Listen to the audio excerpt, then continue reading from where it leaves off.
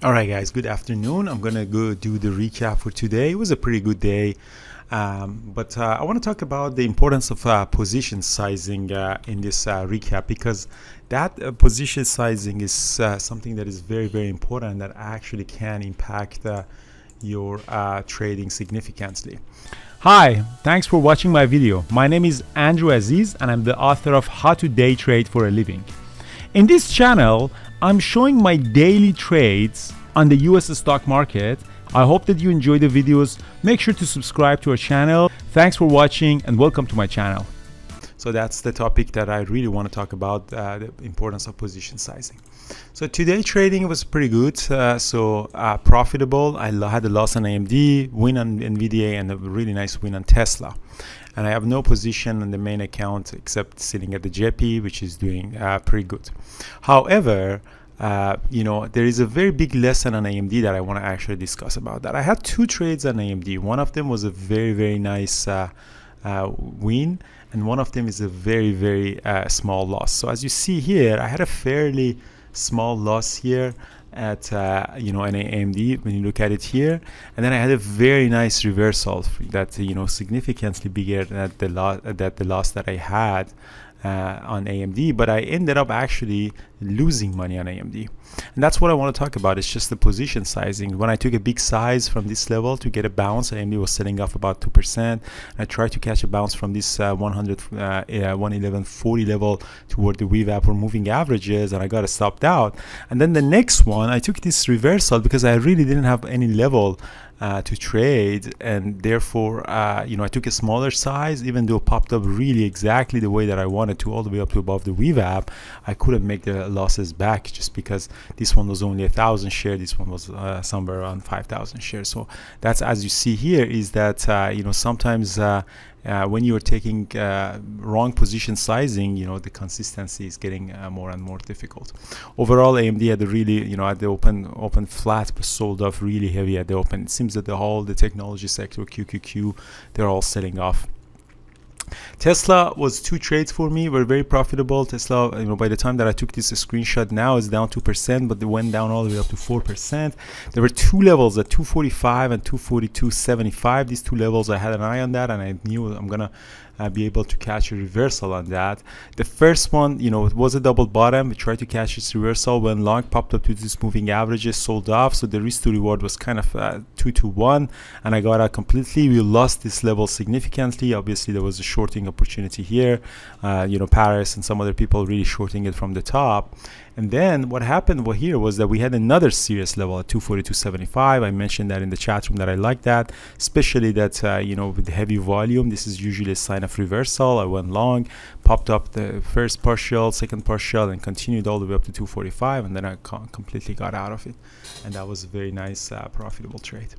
NVDA was also a level at 433. I tried to catch two reversal on that. First I took the reversal, that was a small win, and then as soon as I saw that it's really holding as a double bottom, I went long again and took another profit on that. It wasn't a significant profit, but it profit nonetheless. And yeah, that was pretty nice. Oh, actually, wait a minute, NVDA, actually there are two more trades on NVDA. Yeah, there are two more trades on NVDA. Again, NVDA sold off after that trade. I tried to catch a quick reversal on that, but because there was no level here, I wasn't really confident on this. I don't like to take reversals when there is no level. And then when it sold off completely toward 425, 424, and then I took that reversal here because we had this solid daily level here. And we get a really, really nice bounce here on NVDA. So 4 trades in total on NVDA, and this one was a big win, and the other ones are very small, but I actually managed my risk very nicely. So 4 trades in total on NVDA, and turned out to be very profitable. It's actually here, so I can actually be doing it here. Yeah, so NVDA 4 trade, Tesla 2 trades.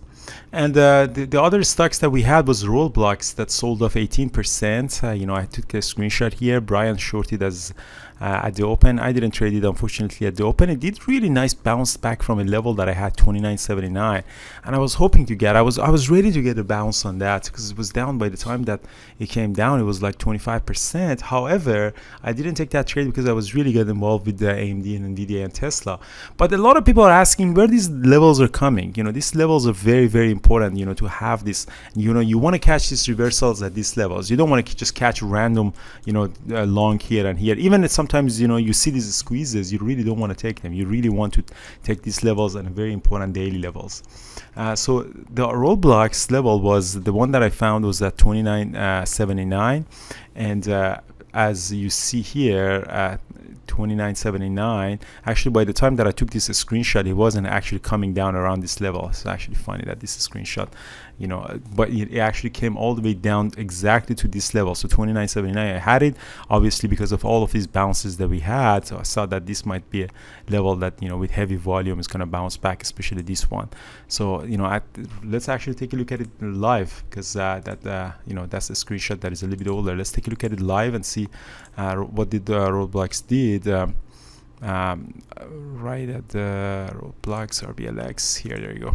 So that's the, yeah, so that's the level that exactly came and bounced back. Oh, that's actually a different day. So yeah, exactly came down all the way up to this. Let's go to the weekly chart, you know, exactly in these bounces that we did, and that's exactly what we were expecting to get. So from the 29.79 with heavy volume. So as you see here, it's just zooming in a little bit. Yeah, so as you see, exactly this bounce from this area was this was also a level that you could potentially trade based on that, but this was more important on 29.76. So having this level, so overall it was a really good day. Rivian sold off as well. It was a lot of trading opportunity at Rivian. The EV sector kind of got destroyed today. I don't know why. XBEV is also going down. You know, it's the sector rotation. When the sector is really strong, it's not going to go forever. You know, there's always a sector rotation. Like right now, NVDA is down as well. So this sector rotation is part of the trading. So nothing goes up forever. You know, you always have to get these bounces from somewhere. And overall, yeah, it was a pretty good day. Again, you know, very profitable. The importance of position sizing is very, very important. That AMD was very unfortunate that I didn't make, you know, the losses back. But again, that's part of trading. Thank you so much, guys. So yeah, today is Wednesday. We have the psychology webinar, and yesterday webinar by Thor is also posted in our education center. Looking forward to see many of you guys. Ciao.